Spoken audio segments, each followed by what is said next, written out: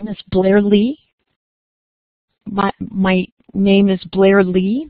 I am the author of 2 science courses, REAL Science Odyssey Biology 2 and REAL Science Odyssey Chemistry 1. They were written by a homeschooling mom. I've been homeschooling my son for 8 years for primarily homeschoolers. The difference between a homeschool text and a text written for traditional school is that when you write it, you have to assume that the parent might not have a degree in that area but that really wants their children to learn science. So I am going to turn the video off because I find it distracting to watch myself. And now we're just going to go to the slides. You can download these slides at the end if you want. So I've homeschooled my son for 14 years, he's 14 years old, for 8 years. Before I had him, I taught chemistry and biology at community college. And over the 20+ years that I have been involved in science education, I have thought a lot about how people learn science. And that is going to be a big focus of my talk today. I am a passionate advocate of science, homeschooling, and education. I love the subject I'm talking about today because homeschooling science brings science, homeschooling, and education all into one talk. So I am a passionate advocate for learning science, and there is absolutely no better setting outside of college than a homeschool setting. So how can I say this? There are many people, notable scientists among them, who believe the exact opposite. So of all the academic subjects, science is the one that is the best fit for the homeschooling environment because science is best taught where there is the time and space to ponder, research, explore, and get up and experiment. With the right tools and support, you do not need to have a science degree. All you need is a willingness and desire to have your child learn how the natural and physical world works. So before beginning, I want to clarify some terms I will be using. I think that I want you to be on the same page with what I'm really talking about. When I talk about science, I am not talking about pointless topics that do not relate to your life. I am talking about a collection of disciplines that together form the academic field that explains how the natural and physical world works. This includes issues relating to your and your family's health. I will refer to science in these terms over this talk to remind you of the relevancy and importance of this academic field. As such, it is one of the most useful and pertinent areas of study. So when I talk about learning science and science education, I am talking about a course of study that will result in a meaningful and deep understanding of how the natural and physical world works. And this is, I also think that science is tied with the craft of writing as being one of the best disciplines to help students learn how to learn, the process of how learning really happens. Science isn't learned by just memorizing a collection of facts. You might be able to do well on a test, but that's not really understanding how science works. So this is something, learning how to learn, to me, is really important to a good education. It's as important as the amount of knowledge, because if you learn how to learn, you know how to teach yourself for the rest of your life. I actually think science and the craft of writing are tied. So the principle of how you learn and how to build on what you learn, learning science, that is something that I'm going to talk about. I also think that this nurtures creativity and leads to a love of learning. And this is something that homeschooling parents really know. When we get it right, we end up with kids who absolutely love to learn. So if this seems like a lofty goal or too tall an order, well, I'm going to give you some advice, and I'm going to hold your hand for a bit and explain to you how it can be done. Now, some of you might not feel intimidated by learning science, but I do talk at other conferences, or I have, and people are really nervous about science. They feel they're not good at it, or they don't have experience teaching it, and they're worried. They're worried about how to do it. And so I have come up with really the 5 elements. But before I get into the 5 elements that make a good science education, I want to talk to you about the 2 distinct elements. Unfortunately, I use the same word, the 2 distinct parts to learning science. The first is to learn the facts and theories that form the foundation of science. So this first element might sound totally old school to you. You might even be wondering how this can be considered a part of a discussion about revolutionizing education. So first, I want to stop a minute and tell you that I think all homeschoolers are revolutionaries. We are revolutionizing education. But as far as science goes, the approach that I'm laying out will lead to a world-class science education, one that most students aren't getting. So anytime most people aren't being educated in a way and you're advocating that way, it's revolutionary. I actually hope that at some point the approach I'm talking about becomes traditional, not revolutionary. And it's why I am out talking about this. I want people to really begin to understand how the natural and physical world works. I think it would solve a lot of political and environmental problems that our kids face if they knew more science. Students need to learn the facts and theories that are central to the discipline of science. So when I say this, I'm not talking about arcane facts, theories, and information, things that could just be Googled, because you know that's what we all do these days. And when somebody tells you a fact, half the time you Google it to see if you agree with them. I am talking about the basics of a science discipline. These are not things that can just be looked up without having any knowledge of them. For example, if you're going to study chemistry, you need to understand the basics of the atom and how the periodic table works. If you study biology, you need to know something about cell biology and genetics. So you have to have some foundation before you begin even knowing what to Google, what to look up. So the facts and theories that I'm talking about learning are the foundational fundamentals. This is a term I love and my publisher doesn't. She's always taking it out. But these are the foundational fundamentals of the discipline.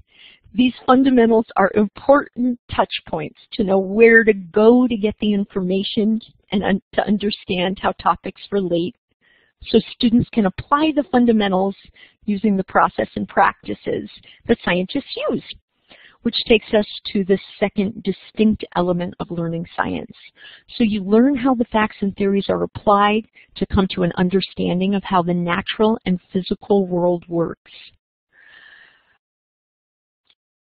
The application of facts and theories, and this is where kids use science to learn how to learn. They use facts and theories that lead them to an understanding of the scientific method works, how scientific models are designed and how to interpret them, how data is collected and used, basically how scientists go about conducting science investigations that lead to a development of a better understanding of science. This is one of the main reasons that the homeschool environment is so great for learning science. Traditional schools are not set up for the process of learning, of taking the time to learn and facilitating the learning of science in the way I'm talking about. I'm talking about an approach that focuses on a complete set of the foundational fundamentals and then applying those in a meaningful way. So this is the problem in traditional schools, is there's a timeline on learning, and you cannot put a timeline on applying facts and theories. So I want to give you an example of what I'm talking about. So at this time, I'm writing an Earth and Space text.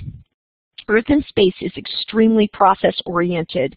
Earth and Space could just as easily be called applied chemistry and applied physics as Earth and Space. So it is a great science discipline to teach an understanding of how scientists have used science to develop theories and models that help us all understand the world around us. So in the text, I have kids learn some of the facts and theories and then design their own models and working scientific theories based on their observations and knowledge. I have them use the facts they learn to develop a real scientist hypothesis, not the hypothesis that we teach kids in school as your best guess, you know, similar to, who do you think is going to text you next? And they're like, well, I don't know. I guess it's going to be, no. And we treat hypotheses that way. We treat, when kids are working with science, we treat it as if what the outcome of an experiment can be guessed at like that. So I have kids take 3 weeks where they're learning various facts and studying, looking at the geological processes that shape Earth. How can you identify these processes from looking at rocks and rock layers?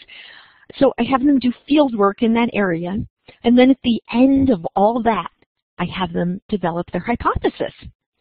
So then that's what scientists do. So now that you know all this stuff, what's your hypothesis for what happened in the area? And from that, I have them develop a working scientific theory for what happened.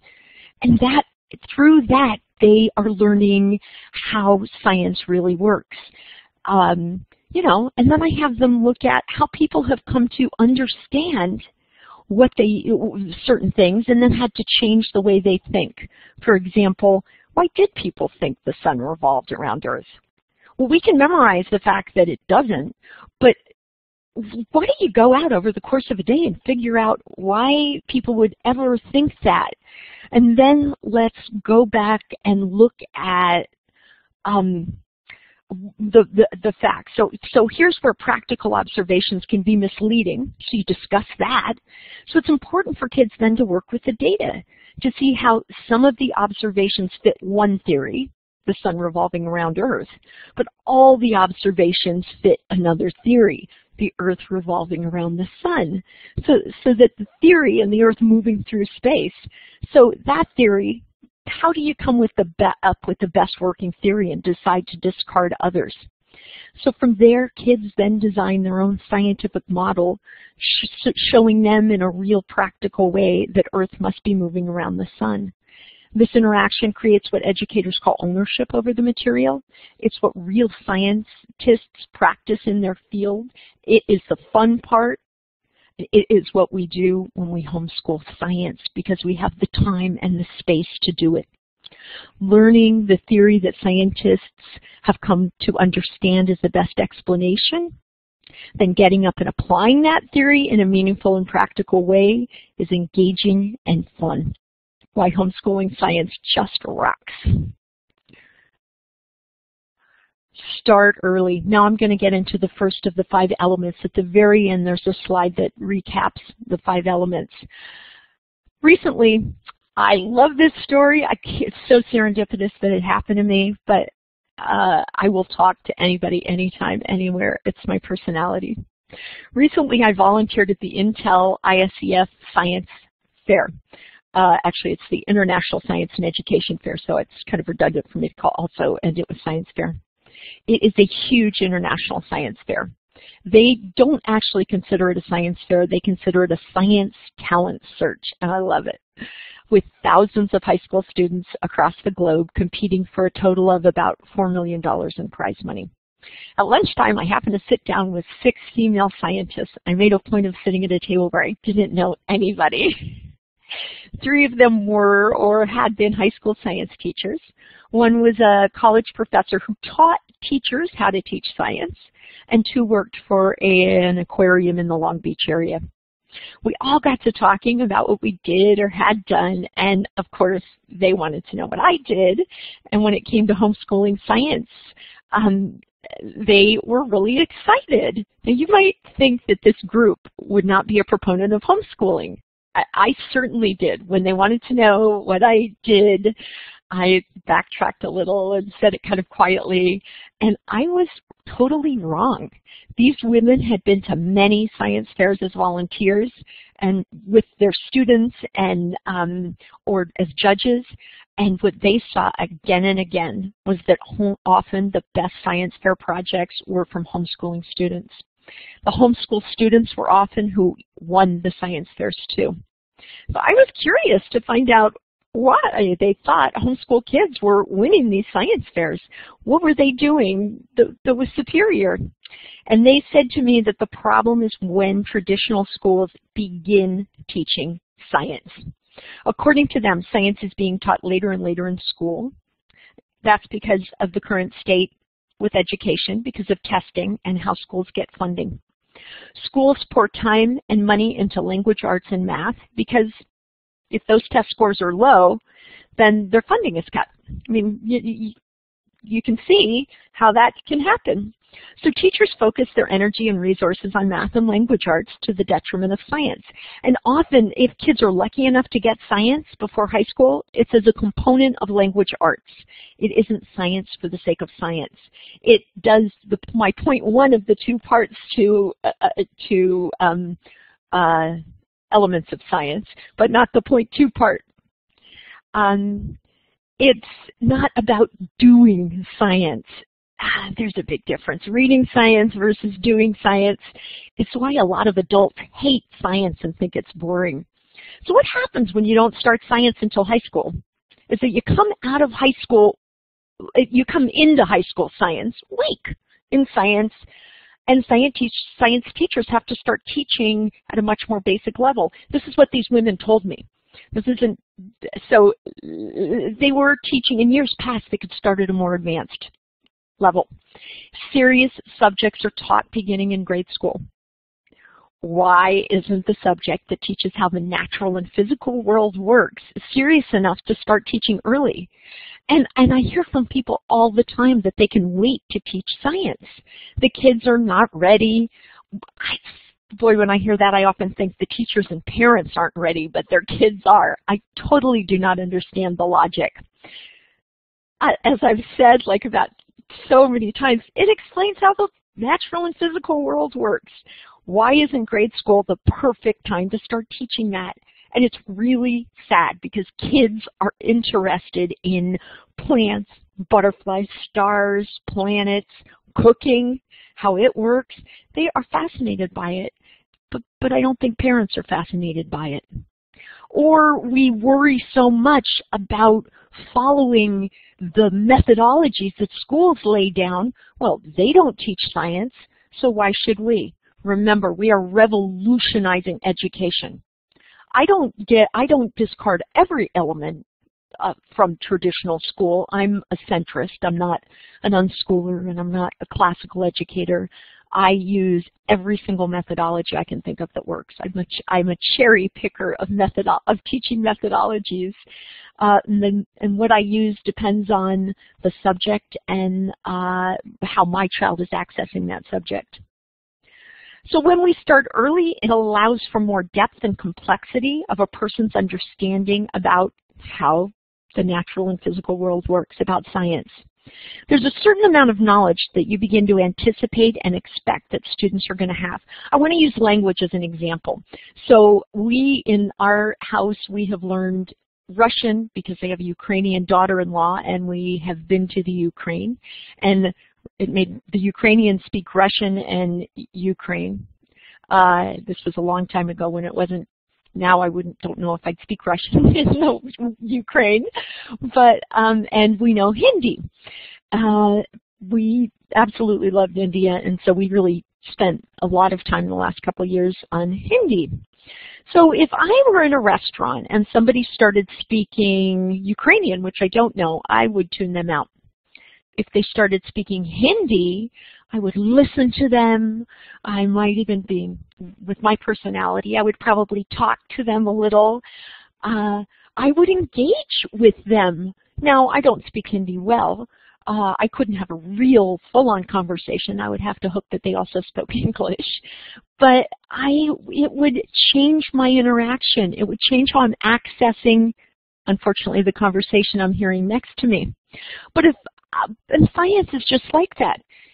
I tutor friends sometimes in math and friends' kids in math and science. And when I tutor kids in math, I often find that they have the complicated topics of being introduced, but there's a hole somewhere in the back. And so because they haven't addressed that hole in their knowledge, things are just going right over their head. And if we go and fill in that one hole, then they begin to be able to access it. Science is no different.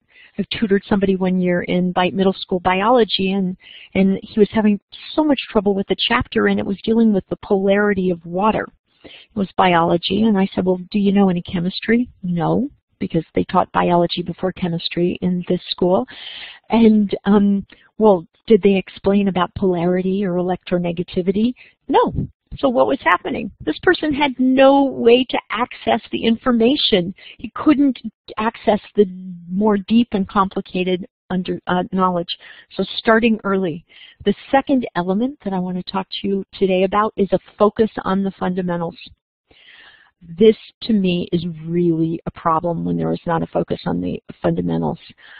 It is important to understand the underlying principles that are the root knowledge required for a more advanced understanding of a subject. This goes right back to what I was saying about water and polarity, and it doesn't help to introduce those topics without an understanding of the root knowledge of some of the basics of chemistry. There are certain fundamental principles that are the basic building blocks for understanding science concepts. For instance, atoms. All matter is made of atoms. Every single science principle where we explain how the natural and physical world works at its very core is talking about atoms. Even a graduate student studying complicated science principles and theories has to know about atoms. It is a foundational, fundamental principle of all of science, and it's necessary to understand almost any science information relates to it. So if you don't focus on the fundamentals, it leads to two problems. The first is that the student's knowledge base is not complete, and the second is that concepts are just too complicated. The scientific method. You might think that the fundamentals are a list to memorize, but in fact, in science, the fundamentals have as much to do about application and learning how to apply them as it does to learning facts. Fundamentals include the basic methods used to apply those facts and the processes and procedures to implement them and to design experiments, models, and scientific theories around them. This is the get up and doing part, and it should make up most of any science. It's also, for parents, the most work. I know, I homeschool my child. Some days you feel like putting in that time and energy more than others. The scientific method is an important aspect of learning science, is learning how to use this. Learning how to use it does not mean memorizing the basic components of it so you can write a lab report. The absolute best way to learn the scientific method is through applying it. It's based on experimentation. Experiment. It's based on observations. Make observations. Not just within the scope of experimenting, and this is why it's so great with homeschooling when parents understand what children are learning, because you understand that you can make observations all around you when you're learning about how the natural and physical world works. And deductive reasoning. I often wonder why math is where logic is taught. It seems like this logic should be a key component of science. It really should be. There is time in home, there is time to tease out the answers to the questions. This is just not something you can set a timeline on. Schools, by their very nature, it seems like I'm bashing schools, but again, I'm not. But by their very nature, they're forced to have an artificial amount of time that students can learn science concepts. At home, at my home, I like to say that I teach my son a page width. I try to teach him a page width or have him learning a page width above where he is at. Sometimes the pages add up quickly and sometimes they don't. But it doesn't really matter, does it? It's about acquiring knowledge, not about the amount of time it took to acquire it. A good foundation leads to a better ability to analyze data, models, and theories to learn new concepts and to see how the various pieces relate. This lack of a good foundation, to me, is how the politicization of science has occurred. I know friends who are scientists who weigh in on both sides of many debates, but most people have to believe the scientists they want to believe because they don't know enough to tease the answers that out themselves. When this has to do with your own health, to me that's scary, but I'm a scientist. I like to figure the answers out on my own.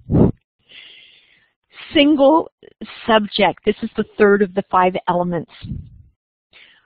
On the face of it, learning things as a single subject might sound like spending an entire year every 4 years creates artificial boundaries between science knowledge. Now, it is important that you choose material to use to teach that points out and makes connections between the different disciplines. But to learn the single subjects, because you learn the basics, creates a cohesive body of knowledge and actually makes it easier to make connections. Often, science is taught as a grab bag approach. I call it the smattering approach, which is actually derogatory, just in case it sounds like it. It is. When my sister, whose son goes to a traditional school, was telling her principal about the fact that I write single science textbooks, and it was one of the reasons she chose that school, because they teach science in single subject throughout the year. The principal said yes, because instead of a because if you don't, it creates a jack of all trades, master of none approach. So I liked it so well, I put it in there. I know it's not an original quote from her or myself, but it fits. So when I told the gals at the ISEF conference that I was not a fan of the smattering approach, they said that in the past they would agree with me, but that now in the States, the state of science being taught was so shabby that they would even like it if people went back to the smattering approach. So it turns out that the smattering approach for learning science is better than none at all. So if it is between the smattering approach and none at all, go for the smattering approach. Otherwise, you're much better off having your children learn it as a single discipline. Just as we have them learn every other academic discipline that we care about. Mastery of each science discipline is superior for each discipline and for making connections across the discipline. It allows for a more in-depth understanding of the foundational fundamentals. So it's sort of the point I was making at the beginning of this slide, but I want to make it again. This really goes back to teaching the foundational fundamentals. You start to build on concepts, creating a firm foundation. If any of you have watched a house being built or had your children build structures with Legos, put that picture in your head right now. Especially with with houses too, but with Legos. If it's weak, it's not going to stay up. Once you have a firm foundation, you can add more and more complicated material on top of that foundation. Anybody who has worked with their children at math knows exactly what I'm talking about. Honestly, there's no other subject that we take seriously that we do not teach as a single subject, and there is a reason for that.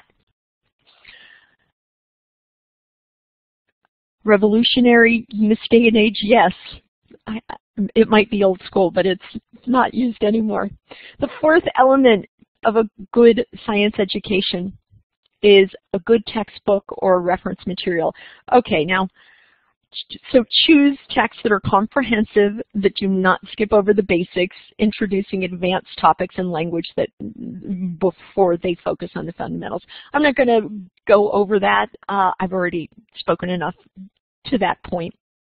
So I write science textbooks that are very complete. They're not fluffy. They're fun to write. They're fun to read. I write to the kids. I hear all the time that kids find them engaging and even silly sometimes. but the science in them is really serious. I personally don't think science needs to be extremely complicated to be understood. So as a result, when I used to teach at community college, my classes were full. Too many people try to make science too many scientists try to make science way too complicated. So anyway, I write curriculum. It shouldn't surprise anyone that I am a fan of having some sort of guide and guidance to follow for each subject that I'm having my child study over the course of a year. This doesn't just apply to science, by the way. Am I biased toward using curriculum? Yes, but it doesn't mean I'm wrong. I am an experienced teacher, and this is the voice of experience talking. Every area of science has a lot of information in it. Every area that your child is learning actually has a lot of information in it. It helps to have a guide, someone who is an expert in that field, help you figure out the scope and sequence of the material to cover. There is just no way to teach the foundational fundamentals in science as a year-long single subject without a textbook. I don't think even over any timeline without some sort of guide. Make it a good one. Choose somebody you respect. Every science class that I have ever taught, I have been handed a stack of textbooks. You should see, I'm not very good at throwing this kind of thing away. I have stacks of textbooks. I was handed the teacher's textbook, the lab manual, the answer key, test-making software, a copy of the student's textbook in case the teacher's textbook wasn't enough. These textbooks were chosen by a committee of people when it was chemistry, chemists, biologists at the community college who were tenured. And they were, excuse me, so they decided that that was what the course was going to look like that year. Now, this might sound really limiting, but I did not find it to be limiting at all. I used it as a guide. I did not teach directly from it. I would add to it, but I taught closely to it because I wanted students to have something that they could refer to when I wasn't there. So sometimes I would use the curriculum as a touch point, and it depended on my class. Some years I would have, when you teach chemistry, you get a lot of nursing students who, especially at community college, you get women who are returning.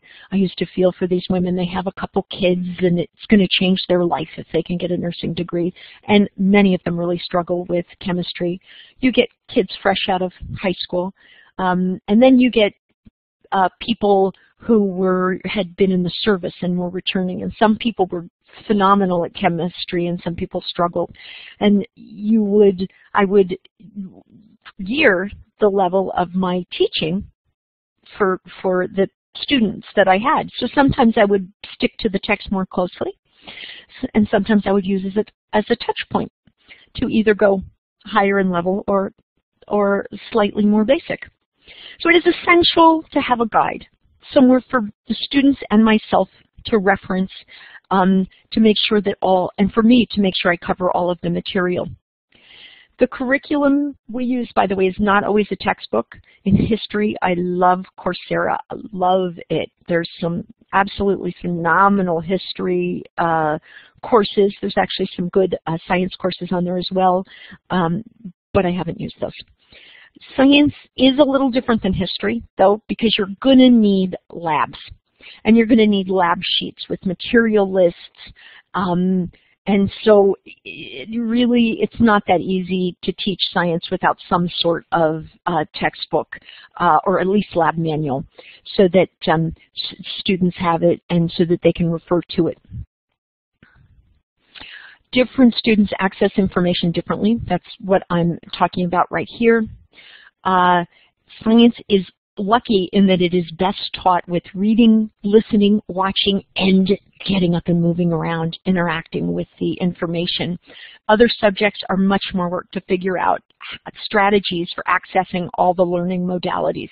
I'm a big one for having kids access the information in every way possible.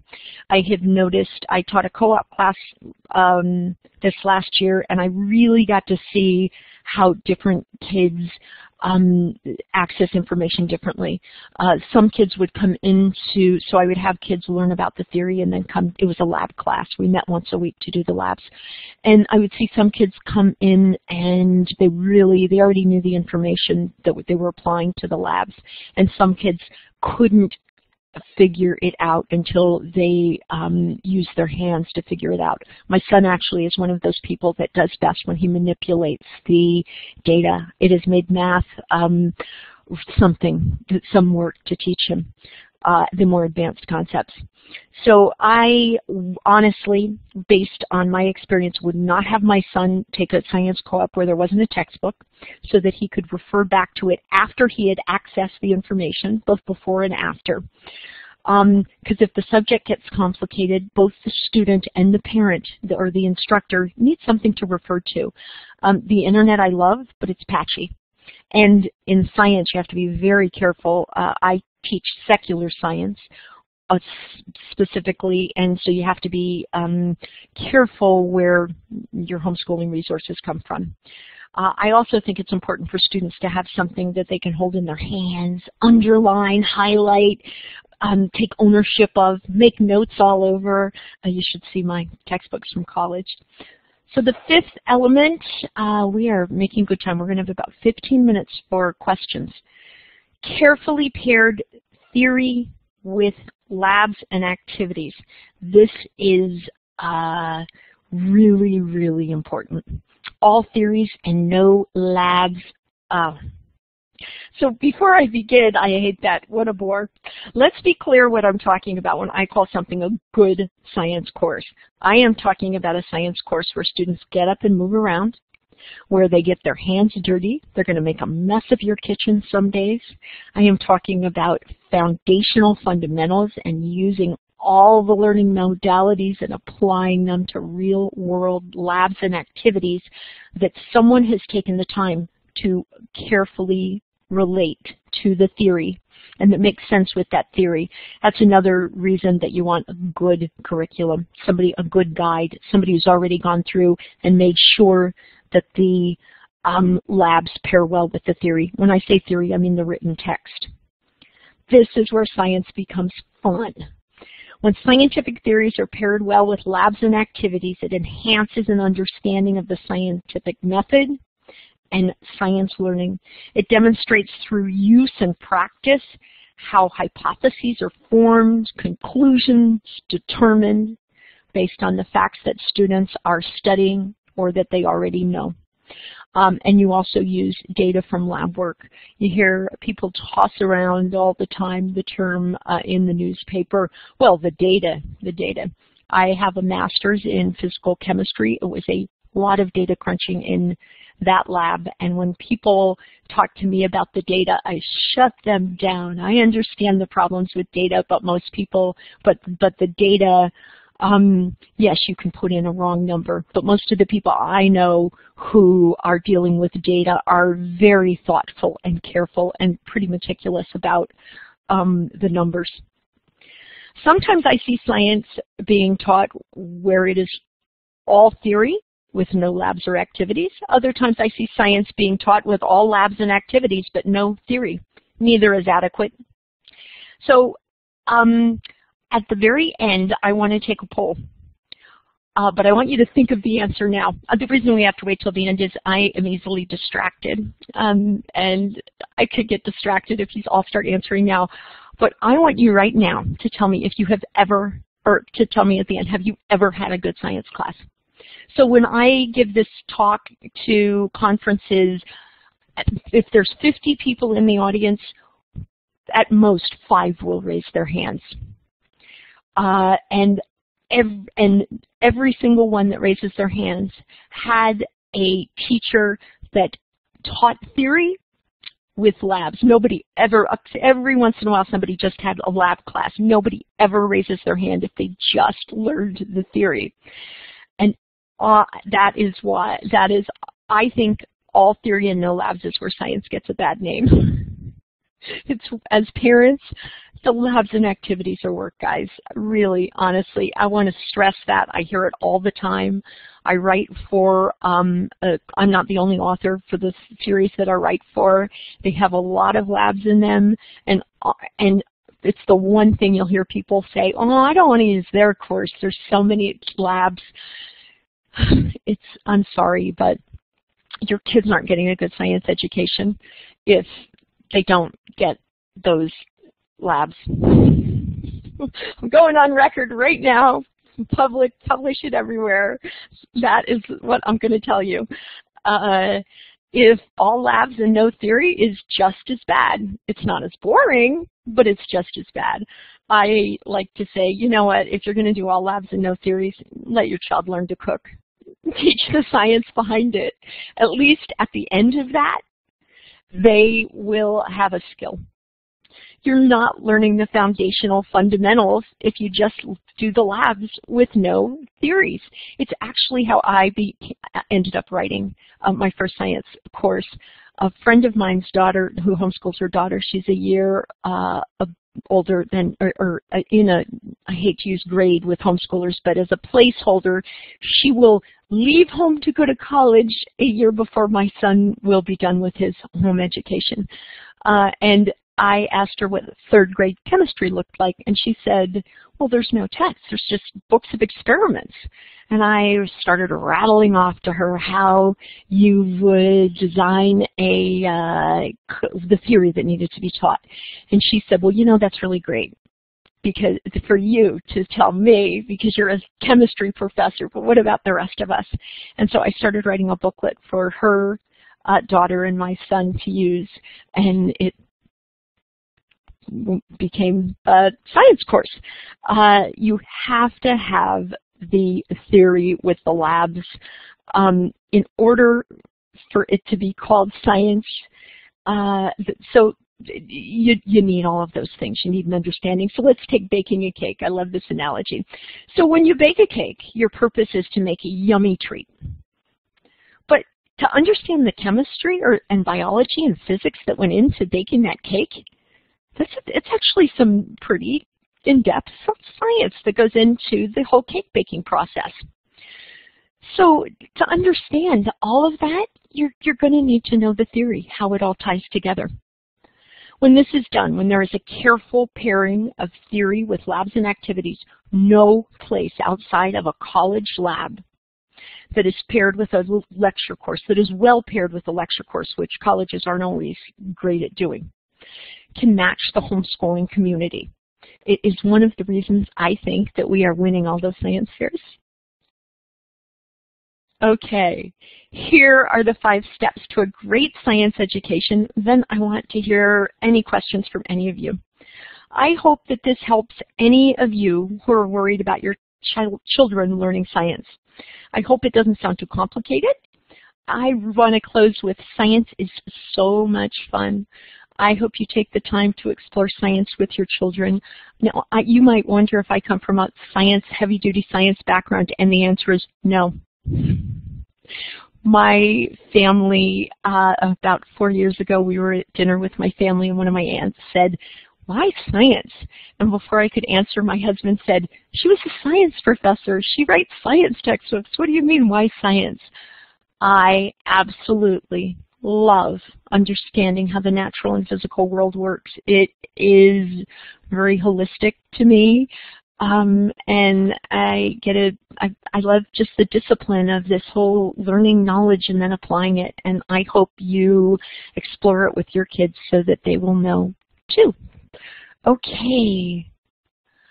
Hi, I'm Blair. A lot of you joined that we all didn't say hi. Okay, can you pin this link to Pinterest? You absolutely can pin it. Please share not just my talks, but this whole conference. I love the fact that we can all download this. I listened to 3 of the keynotes, and I listened to them as taped. I wanted to see how that worked. It was just really awesome. Biochem in 10th grade. fantastic. Oh, your kitchen is already a mess, Lisa. I know, isn't it crazy? We work with the slide a lot with microscopes, and a lot of my clothes have blue stain all over them. So does anybody have a question? Type it, ask me. Have I, Lisa, do we need to enable anything? No, actually we don't. We have audio and video enabled for everyone. Usually what you do is, and I'll do it right now, is you would raise your hand. And if you would raise your hand, why is it not doing it? There we go. Do you hear the little ding on the little one? If everybody raised their hand, we'd all be queued up. The English say, we'd be in order. And then we'd let you go one at a time. That's what you do when you have a class. But with adults, we don't usually have to do that. Okay. No questions. Are all of you homeschooling? I'm not. You're I'm not. probably the only one here who is not. Oh, okay. So has anyone had a great science class?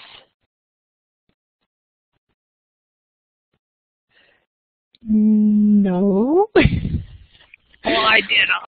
I'll tell you my little story. I was biochem in 10th grade, and it was so good because we had both theory and we had labs. Our teacher was called Dusty. I'm sure it's a real name, but that's what we called him. And we had to dissect fetal pigs.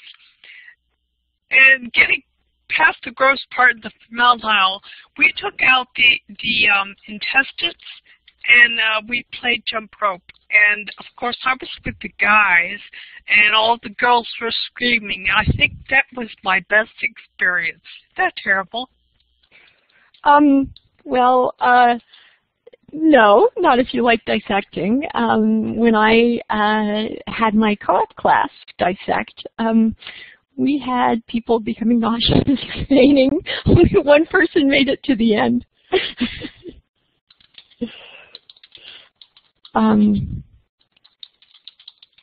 And by the end, I was nauseous because from all, you know how when everybody starts to get nauseous, you start to get nauseous? Well, it was a rough lab.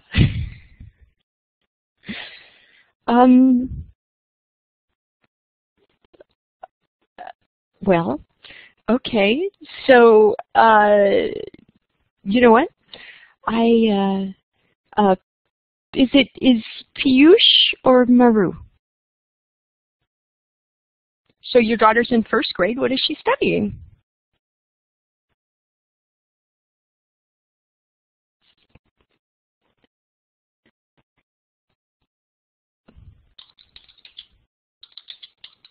If you would like to take the microphone, if you have a mic or headset, you click the word talk, and then you just start yapping away.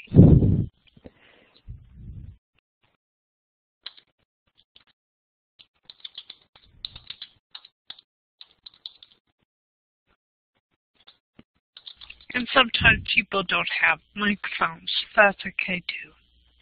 You and I, according to me, are the only ones that have microphones.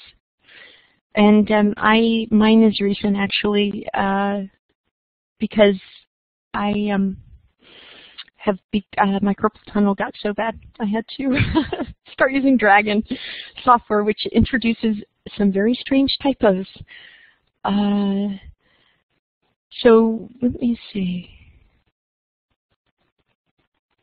Oh, Lisa was raised by a doctor. So lots of great science. Sabrina is having trouble with her cell phone. Oh, bummer. Oh, you see, you answered a whole bunch of great questions.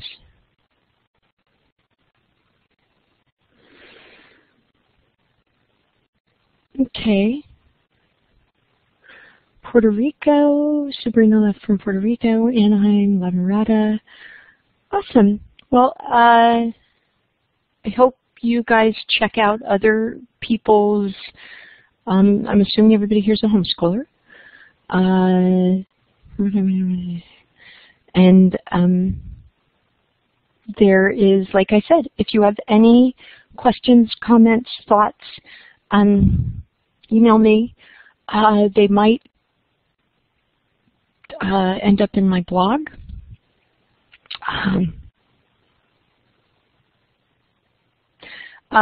We might get into a conversation that leads to a blog post. That happens sometimes. Thank you, Piyush.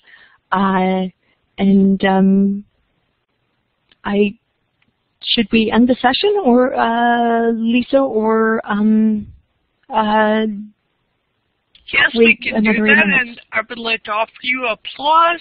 Go to the smiley face, drop down menu, 3 down, applause. Virtually I'm applauding because this was just wonderful. I'm always surprised when I volunteer to do these things, and somehow Steve gets me into these things where he knows I'm going to like the topic. Oh, awesome. I was really excited too when I looked at the venue. I just want everybody who's here, I hope I inspired you. If you're not inspired to really facilitate the education of science for your child, I hope I inspired you to do that. I hope you share this with people so that they become inspired to do it. That is where I want to see the revolution. I really passionately want there to be a revolution where kids learn science, where we make it so that it is accessible and we teach it, do a better job of teaching it, and facilitating the learning of it. I really, really hope that. And that is why I do this. And Lisa, you're awesome. I'm going to help moderate a session tomorrow. I hope I do as well as you.